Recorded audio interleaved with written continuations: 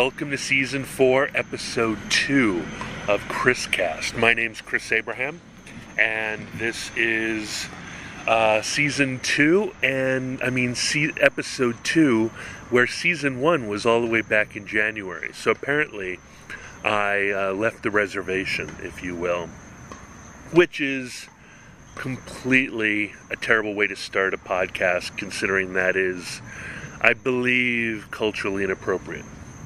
But here we go. I've had a little bit of request, and I am interested. I carry this this Olympus W5 853 digital voice recorder everywhere I go, and I never use it. And I had been doing a lot of work, and I'd even tried to do a bunch of video bag reviews. But because I have 3 more days on my my YouTube restriction, I decided that I would start up the podcast and see what happens. See if you're charmed by my wit and candor, or whether you find me despicable. I will be right back with you after the advertisement.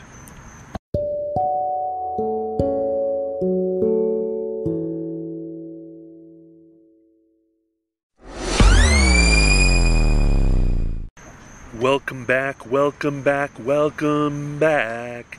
My name's Chris Abraham. This is ChrisCast Season 4, Episode 2.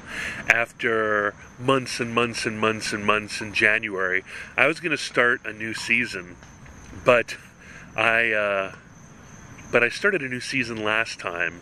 So the last episode in January was Season 4, Episode 1. So I feel like I can't go to Season 5 without a bevy of episodes. So what I'll do is I will continue with Season 4 until the new year, or until my birthday, or something like that, and just, ratchet up. Seasons are arbitrary. Everything's arbitrary.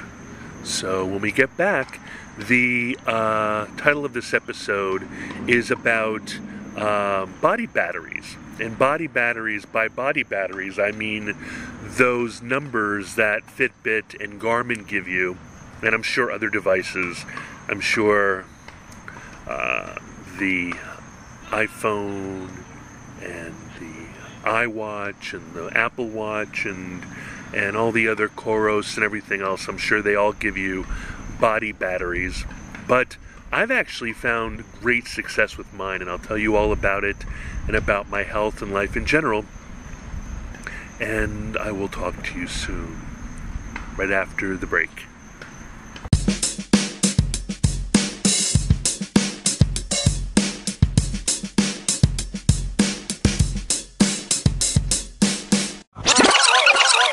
Hey, welcome back. This is my first time using this Olympus, even though I have a couple of them.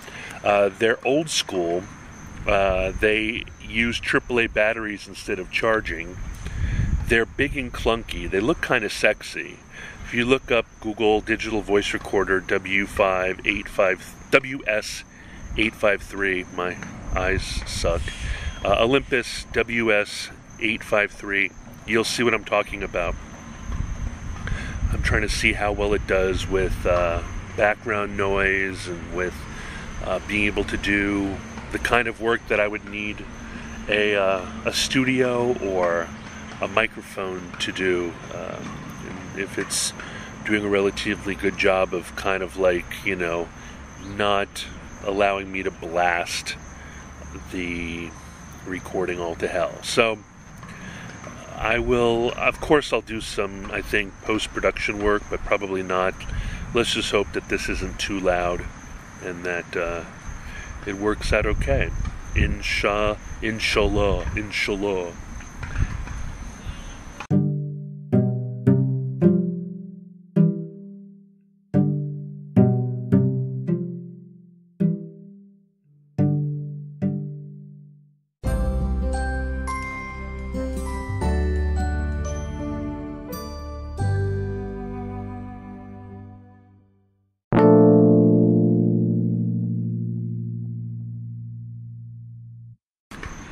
Welcome back. Okay, I wear every day a Garmin Instinct 1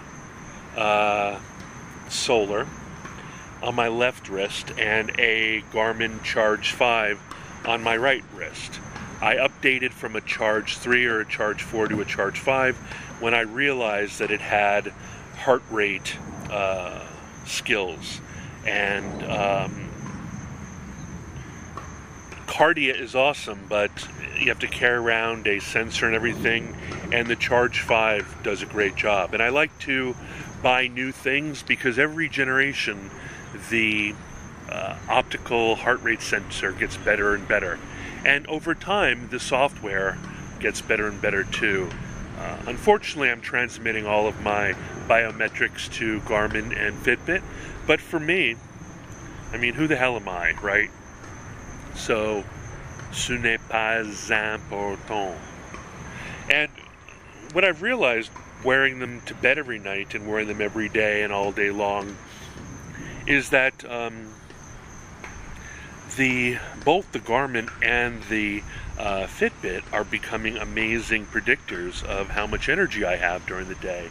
And what I'm trying to figure out is whether or not seeing a full body battery is the thing that motivates me to have energy that day, whether it's psychosomatic or whether I, in fact, am a manifestation of the body battery and feel more limber and energetic and rested and so forth. So that's what I'm going to kind of explore. I know there's a direct correlation between heart rate variability and low or below heart rate, low heart rate, in terms of perception of not being stressed and of being and of having a fitful's not the right word, having a placid recovery.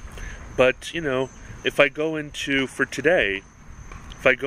Fitbit Premium, which you need in order to make that work, my Readiness Score, which is the Fitbit version of body battery, is 100. It says that I so far yesterday had very light activity, lots of sleep, and average heart rate variability.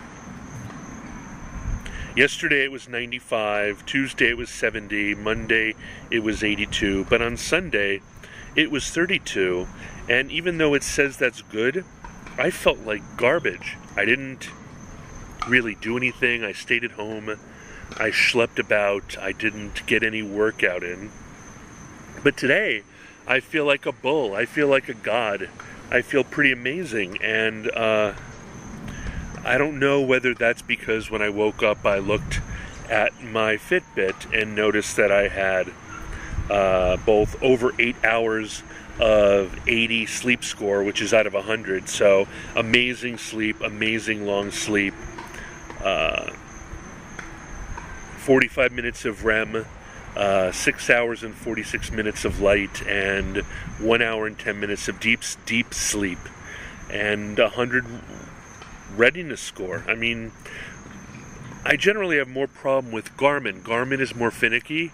Garmin believes you're all stressed out, and I believe that their metrics focus more on high performance athletes, and Fitbit kind of dials it in for the average Joe and Jane. So even in Connect today, my body battery this morning when I woke up was up to 96, and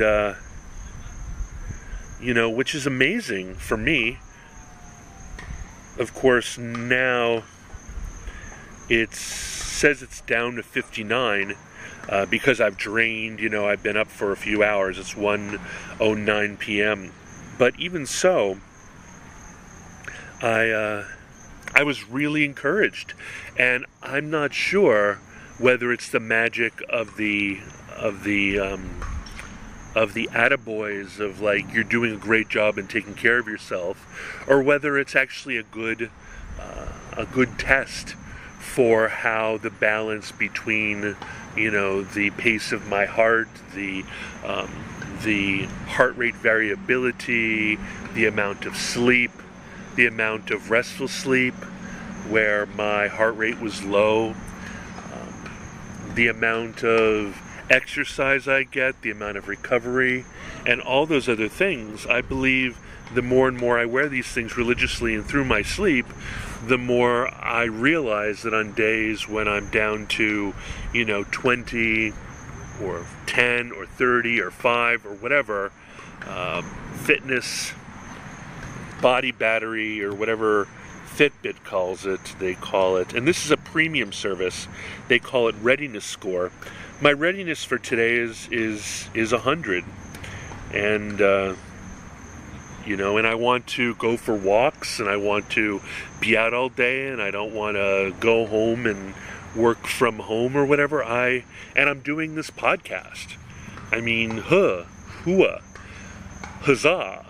So, and the fact that I have been focusing on my health and all those other things, I think, have been contributing. Right now, my only goal is to lose weight, and I've been struggling with that. But I have found a new tool that allows me to maybe vanquish that and get to the point where I can stop walking and start slow jogging. And I'll report on the mad success of the subreddit called Slow Jogging on Reddit, and how it's bizarre that it's so, because all I'm doing is walking and rucking these days, and I'm not running or jogging. I also want to tell you I've rekindled my love affair with the Atreyu base model version 2, and I'll tell you more about that. I will talk to you soon in a second.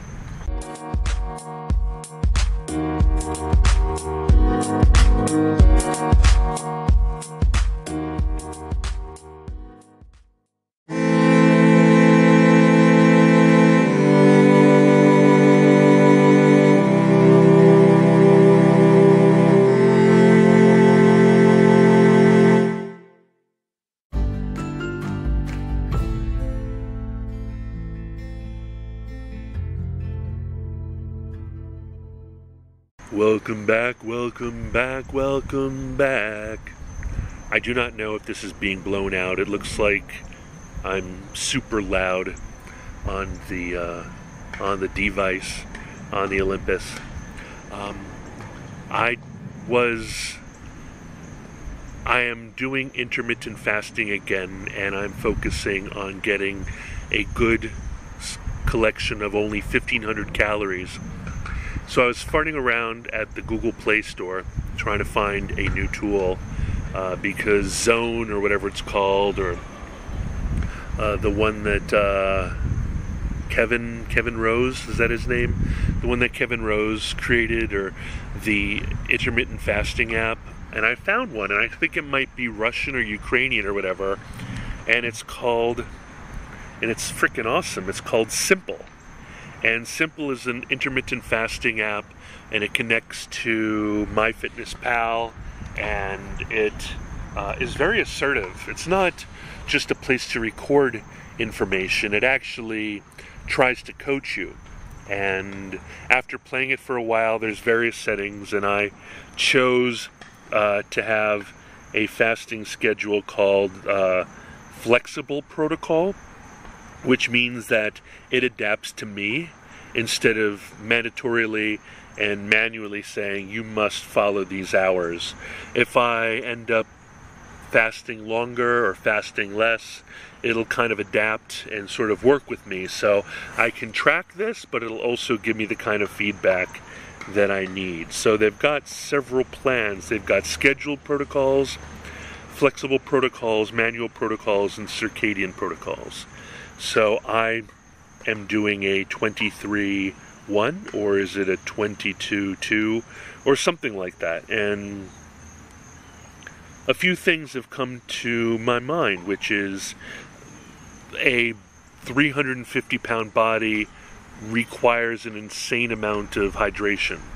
And that's something that I haven't haven't thought about, right? This particular app tells me that I need to drink 155 fluid ounces a day. And I'm only, with a combination of coffee and water, I'm only at 42 fluid ounces. I have to drink more than 100 fluid ounces between now and Betty Bye. It does a great job of tracking activity as well. Seems to really only care about 60 minutes of activity, but I can change that. It gets that activity directly from MyFitnessPal, and I believe it also, gets things like steps and probably gets things like what I'm eating and so forth. It does track my food, and it does create personal insights and things that you need to figure out. And for whatever reason, I did not start fasting back when I should have. So let's do a meal. So most recent meal, I had a meal, and I had it. I can tell when I had it. I had it at exactly, because I put it into my MyFitnessPal. I had it at 12:05. So I will put 12:05 in here. Sorry you can't see. You should download it and check it out. And then it asked me things like, how was your meal? Great, nothing special, not good. It was great. How healthy was it? Healthy, unhealthy, mixed. It was mixed. I had what's called a steak sandwich at Idito's. And so that's bread, leafy greens, dairy, meat, and it has a side of potato chips, kettle chips, so potatoes, and that's it. Then it was restaurant, it was time, and I was sitting at a table by myself. And done. And then I will do the, oh good. It made the fasting time start at 12:05, so it says that my next eating is going to be at 10:05, so and tomorrow morning. So that's cool, and I get to track that, and it has personal insights like eating fish gives you many benefits, well done, why your digestive system needs a rest, try something new to keep things exciting, fish and veggies are a perfect condo, you logged avocado, having trouble eating enough protein, all that kind of stuff. It also plugs in to MyFitnessPal with regards to logging weight. Now, I've been really naughty over the last 5 days, so I've been reticent to take my weight, but I have a wireless withing scale, which not only takes my weight, but then delivers it to MyFitnessPal via the withing server, and then tattles onto my Twitter, where Roger Roundy makes comments. He wants me to be 200 pounds. I want me to be 100 kilograms, which is about 220. And my devices want me to be 180 pounds. And at 6'3", I don't know, like I feel pretty healthy at 220, 240, 230. But, maybe I should go for skinny mini. Maybe that's the place for me to be. Anyway, I'm really liking it, and it's half the time is about having enough novelty that you want to go ahead and use it, that it amuses you. It's funny, it's a really good app. I highly recommend it. I paid for the premium model, and I don't know what it's unlocked, but it's really funny insofar that sometimes you hit areas where there's still Russian or Ukrainian Cyrillic characters. So I'm telegraphing all of my vitals to either Putin or Volodymyr. So there's that, and I highly recommend that everybody try to find ways of structuring their eating. I think that intermittent fasting is a good idea, but I don't think you necessarily need to do 20 hours at a time or fasting. What I need to do, and I know myself well enough, is that I need to enjoy full meals and not little itty bitty, meals. I want full meals. So in order to make it to only 1,500 calories, that means only 2 meals a day. And then I want to go ahead and really focus on not eating between meals and focus on just being hydrated and, and I drink a lot of coffee, and all y'all know that. So there's that. I think that's all to say about that. I think that what I'm going to do is I'm going to start doing a weekly weight weigh-in. In fact, the tool that I am using, called Simple, recommends to only take your weight once a week, because it believes that, like your investment portfolio or your cryptocurrency wallet, it'll just drive you crazy to weigh yourself every day. People have different evacuation of bowels, different water retention, etc., etc., etc. And they recommend, which I hadn't been doing it once a week, the same time every week. And so I think I'll make it a Friday thing, Friday morning before I have coffee or anything, and start reporting that way. Maybe I will include that reporting in my blog post, which right now is called Chris Cast, but I think I like the title Abrahamic ! Better, because my last name is Abraham, and even though Abraham mostly is associated with Judaism, he belongs to Islam and Christianity as well. So I think that would be fun. I think my smart friends all are terribly amused that my last name is Abraham, and I think it's smarter than just Chris Cast. Chris Cast is so derivative and boring and generic, and so am I. But we'll see what happens. I'll talk to you soon, and the next segment will be how to contact me. Love you guys.